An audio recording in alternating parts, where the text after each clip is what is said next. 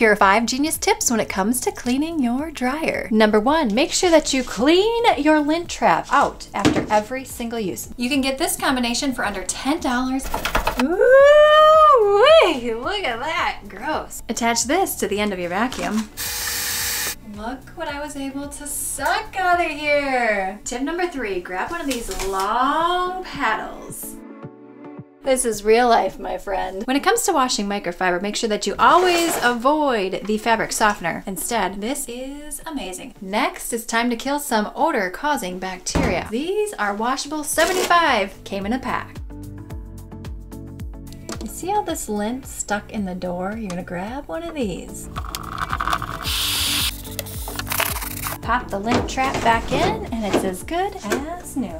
And a little bonus tip, keep your dryer sheets out to make your laundry room smell delicious and easy to